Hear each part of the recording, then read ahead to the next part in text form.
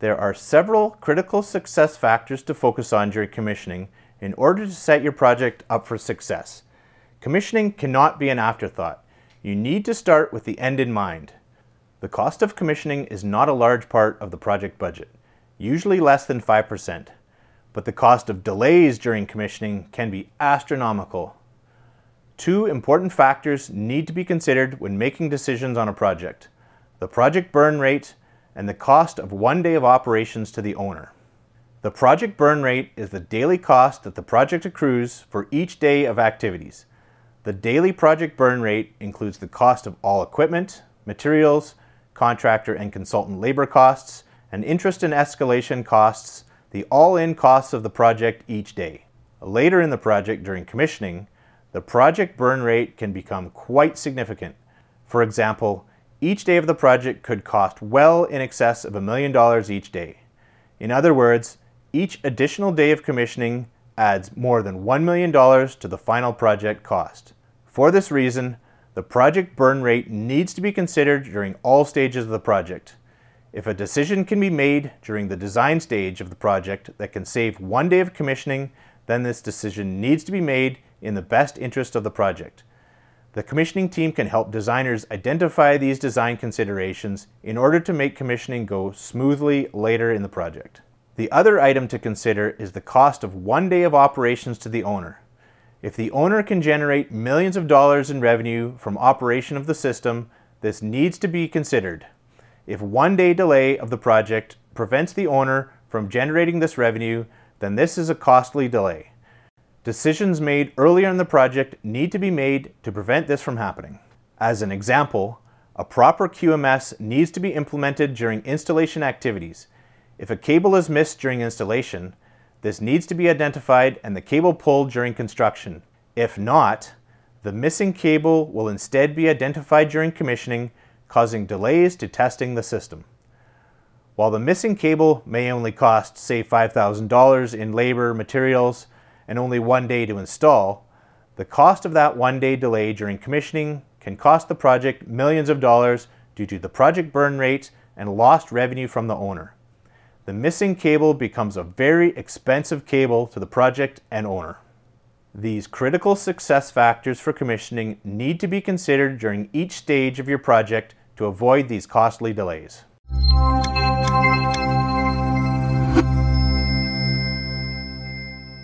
Number 1. Early involvement of the commissioning team. The commissioning team needs to be involved in the project right from the start, when the first design packages are being developed and the first contracts are being written. The decisions made early in the project have a significant impact on the success of commissioning and the success of your project, and the commissioning team can help earlier groups understand the impact of their decisions. For example, commissioning requirements need to be included in procurement contracts for factory acceptance testing and site acceptance testing. If these requirements are not included at tender, it will be difficult to make sure equipment is properly tested in the factory to reduce the risk of on-site testing. As well, design packages need to align with how the systems will be tested in the field, and designs need to ensure that operation and maintenance requirements are considered. There is no point to create a design that cannot be operated in the field. Equipment will be operated for the first time during commissioning, and any operational issues will cause delays to commissioning. By having the commissioning team involved earlier in the project, costly delays during commissioning can be mitigated. Number 2, commissioning team continuity. The commissioning phase of your project is led by the commissioning manager, which is often the first role filled on the commissioning team. The commissioning manager role should be filled early in your project during the design and procurement phase. When this role is filled, it is critical that this individual stays for the duration of the project.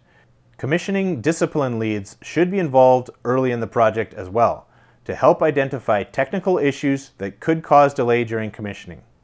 Continuous leadership and technical involvement is important to have knowledge transfer from the early stages of the project and to ensure plans and processes established early in your project are fulfilled once your project enters the commissioning phase.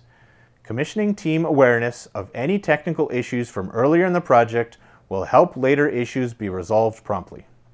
Number 3, commissioning team skill set. While the commissioning team continuity is important, It is also critical to have the right skill sets on the commissioning team. The skill sets and experience of mechanical, electrical, and automation lead roles reporting to the commissioning manager are important to ensure more junior members of the commissioning team are provided guidance and that these lead roles are able to effectively execute their portion of the project.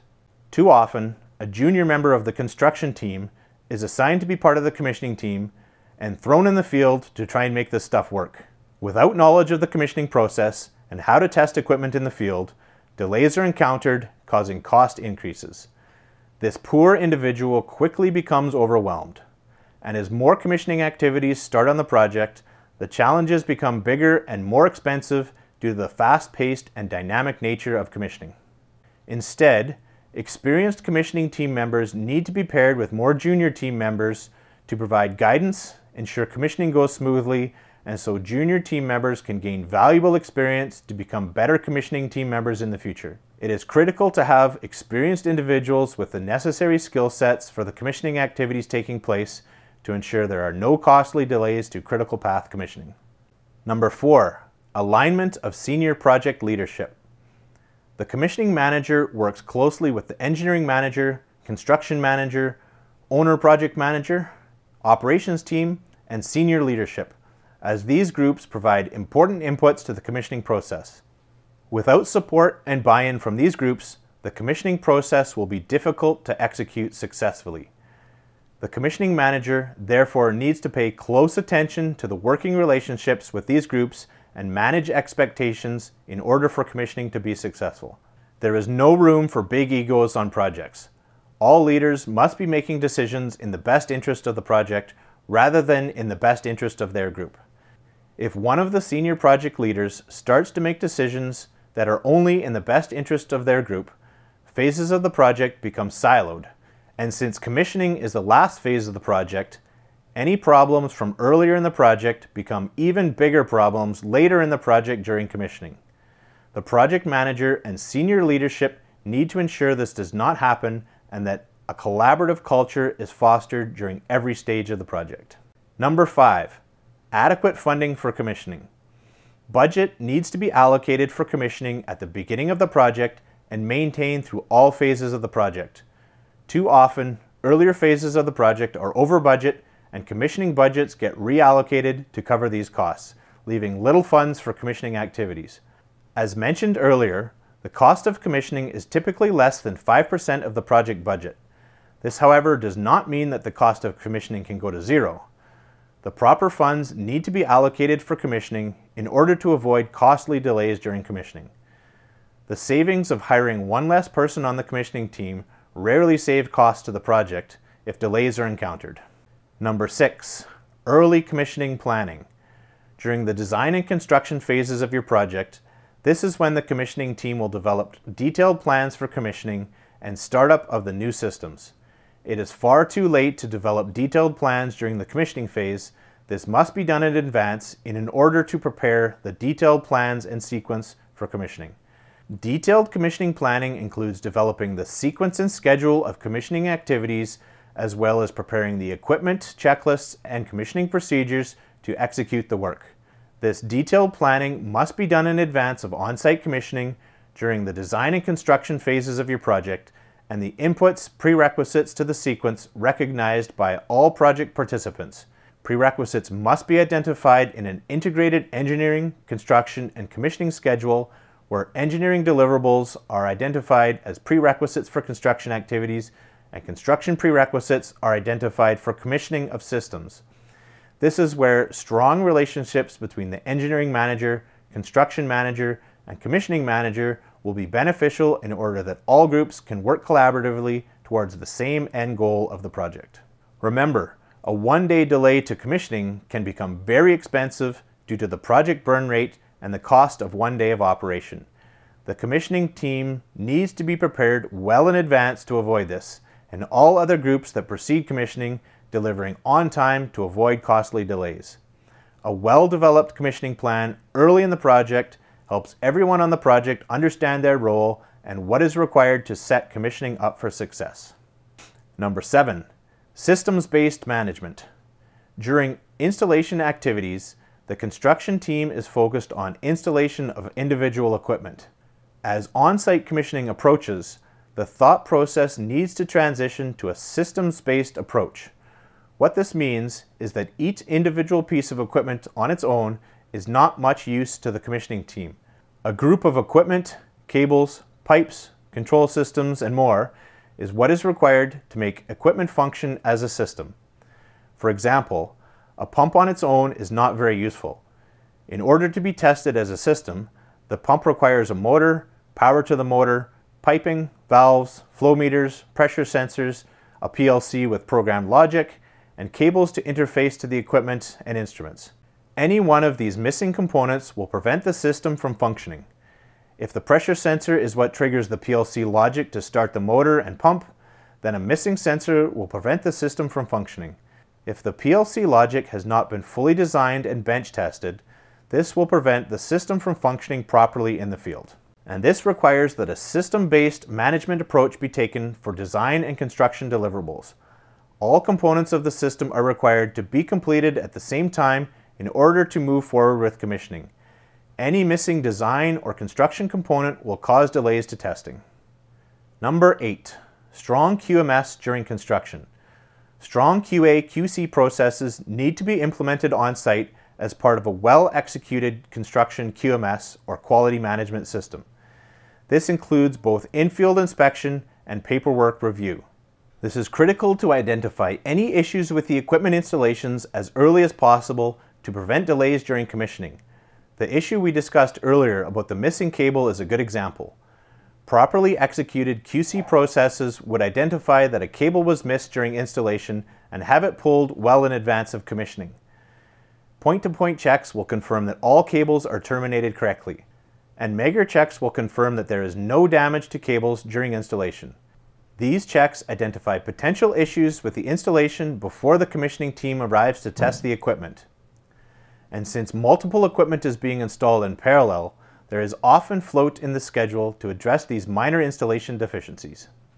If instead the QC process does not identify issues during construction, these issues are deferred to commissioning, where minor deficiencies can have a much more severe impact on critical path commissioning activities. Accurate as-built information is critically important as part of the handover from construction, as the commissioning team needs to know the as-built configuration of the systems in the field. The handover of systems from the construction team to the commissioning team must be a collaborative approach, and this is where a strong relationship between the construction manager and the commissioning manager will be beneficial in order that they work collaboratively towards the same end goal of the project. A properly implemented QMS during construction is therefore required in order to mitigate the cost of poor quality that causes project delays.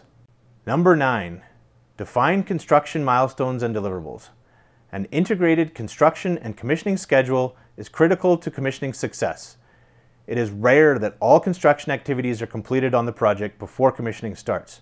Due to the large size of projects, commissioning will start on one area of the project that is complete, while construction activities continue in another. Construction and commissioning activities will overlap for several months on the project. These overlapped activities need to be well orchestrated, and an integrated construction and commissioning schedule with defined construction milestones and deliverables makes this possible. Each construction complete milestone is defined as a mechanical completion. MC defines the systems included in each milestone handover, the QA/QC checks to be completed on the equipment being handed over, and the date that the MC is to be complete. Each MC defines the acceptance criteria to be achieved at each handover milestone. Several MC milestones will be taking place over several months, and these are defined in the integrated schedule. This allows all project participants to understand what is required and when it is required in order to align with the overall commissioning sequence. If just one of these critical success factors is not addressed, the commissioning phase of your project will be challenging. The project team needs to start with the end in mind in order to set commissioning up for success, and the commissioning team can help with this by being involved in the project early. To learn more about commissioning, please join my free 3-day mini course on commissioning and startup. The course is free and flexible to take any time and gives a great introduction to the commissioning process. Sign up at the link in the description below. See you on site.